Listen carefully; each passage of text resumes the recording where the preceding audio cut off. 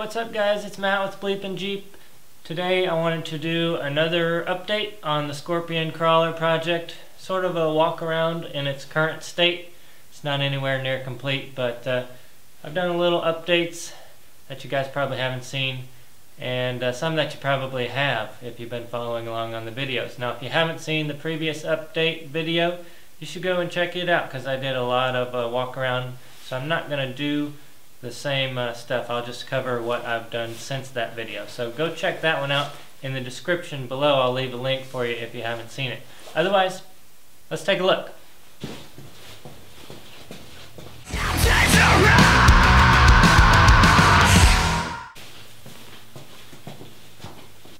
Alright, I think the biggest change since the last time you guys saw it, since the last update video, are the beadlock wheels that I've got mounted under there now. So the tires are mounted to the wheels are mounted to the axles, but the axles are not mounted to the Jeep just yet. They're just sitting under there right now. But those suckers are looking good. Raceline wheels, aluminum with the steel ring. You probably saw those when I did the beadlock video. Let's take a look up here. I've added a couple of tubes since the last time you saw it. This one here is going to hold the rear ORIs, so that's what's going to hold up the suspension in the back. That was pretty complicated because I had to take all this stuff off and drill holes and slide that in. So that was kind of a nightmare to get that accomplished. And up here I'll pop the hood here in a minute, but I've got a bar running through there, and if you can see right there, I've got some plate holding it, supporting it with a little scorpion tail cut into it. That's going to be hidden because, well, just this bar right here is going to be hidden because the shock is going to sit about like that, and you'll just see the scorpion tail kind of hanging out behind it. So very subtle. I wanted it to be kind of subtle.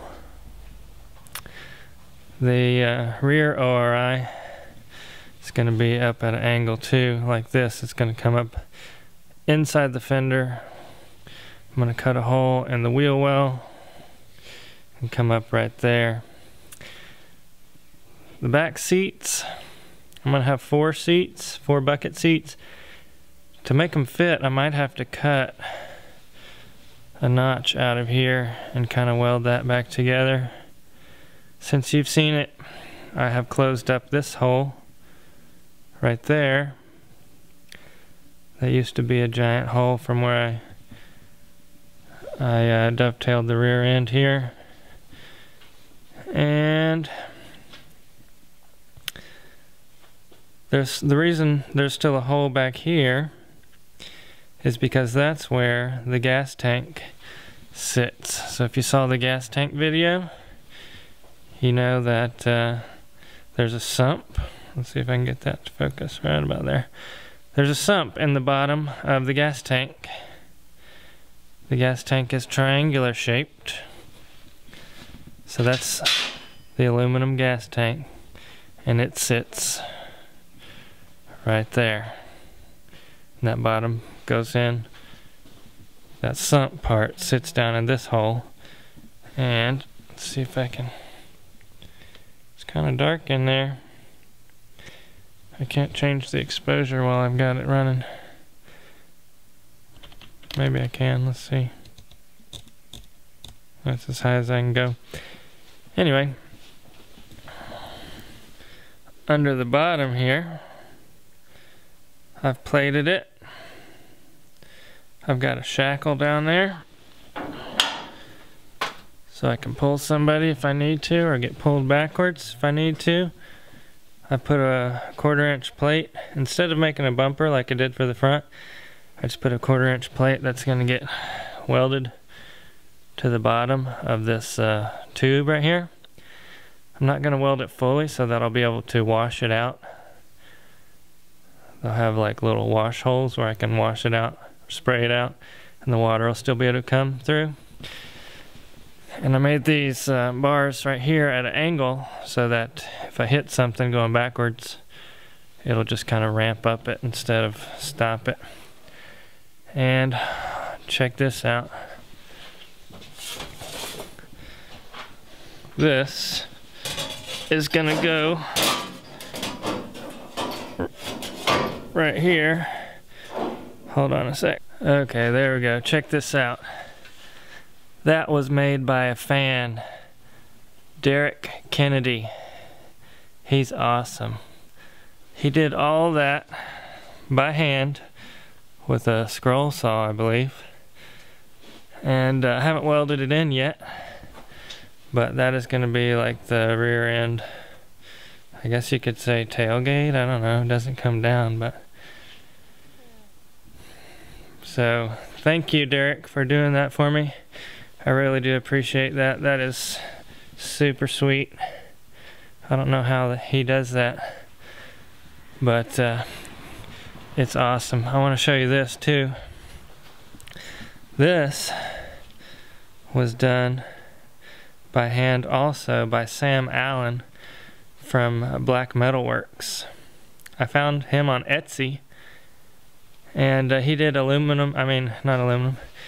he did TIG work. So he made this custom by hand with a TIG torch, and he didn't have this for sale. I had to commission it. I had seen some of his other work on Etsy, so I commissioned him to make this, and it turned out awesome. It's going to be the hood ornament, and if you can't tell how small it is, I left a driver right there, so that is how big it is. That is super tiny, and it's got a 1/4-20 bolt on the bottom so I can mount it. So if you want something done by him, you can contact him at blackmetalworks.com, and that'll take you to his Etsy and to his Instagram, and you can commission him to make anything you like. So that thing's probably going to go, haven't decided where I should put it yet. Right in the middle on the front where a normal hood ornament goes, which I'm thinking more back here, like just kind of on the side, right about there somewhere.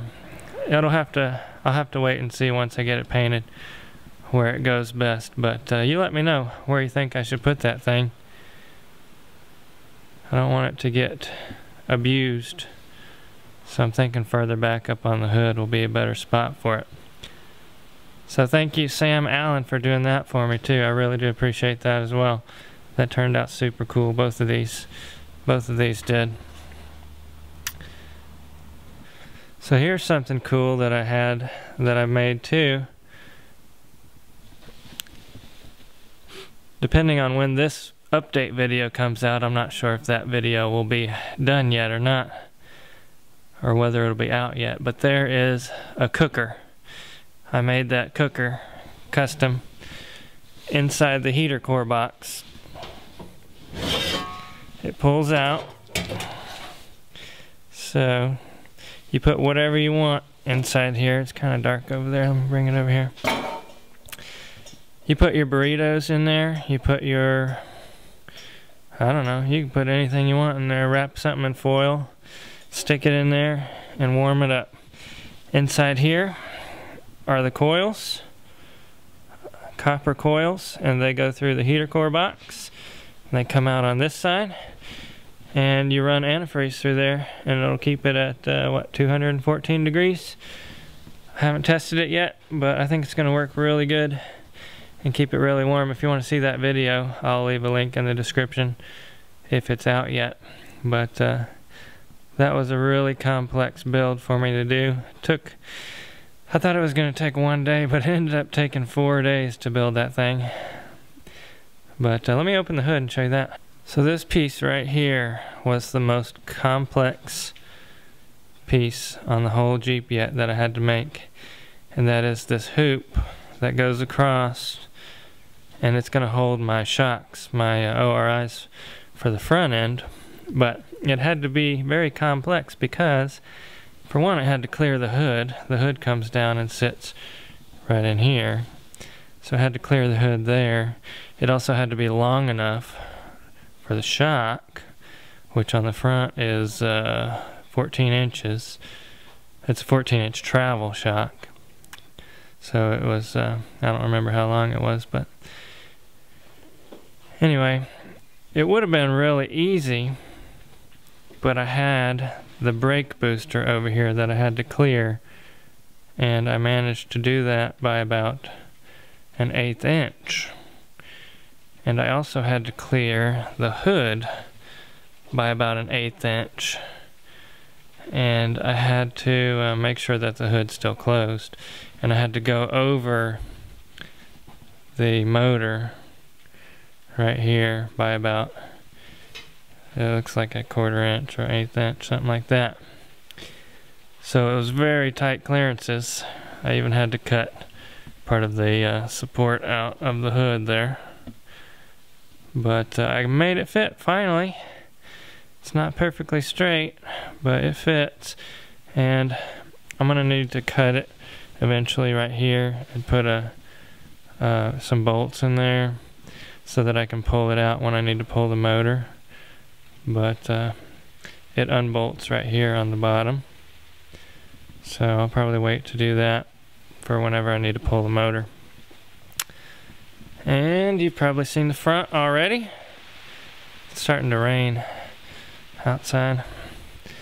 Let's see, is there anything else that you haven't seen? Oh, I got my ORIs in the other day. Let's go take a look at those. So here are the ORIs. This is the for the front, 14-inch travel. This is for the rear, 16-inch travel.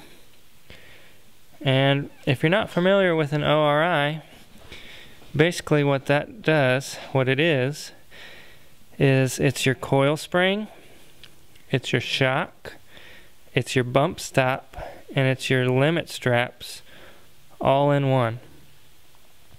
So with these, I won't have to run coils, I won't have to run leaf springs, I won't have to run limit straps, I won't have to run bump stops, and I won't have to run shocks. You just put those in and it takes the place of all of those. So what it does is it has gas in there, nitrogen, and it has oil in there. So you're riding on your air cushion, your nitrogen cushion for about 3 inches. Then you get into your oil cushion for about another 3 inches, and then you get into your bump stop for about another inch, depending on, you know, how long of a travel shock you get. Longer shock, the more those stops you can spread those out. So that's that. What else do I have?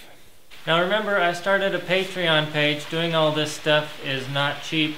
It's really expensive, so I can appreciate all the support that you guys are giving. There's the coolest thing about the Patreon thing is I get so many emails a day. I get tons and tons of emails and questions, and I appreciate you guys doing that, but I can't get to them all.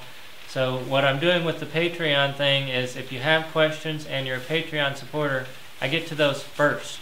So if I get an email from you with a question from a Patreon supporter, I'm going to make sure to give that top priority. I'm also splitting that Patreon funds with all of my other partners on the channel here, so please do help us with that. BleepinJeep, no, it's patreon.com/BleepinJeep.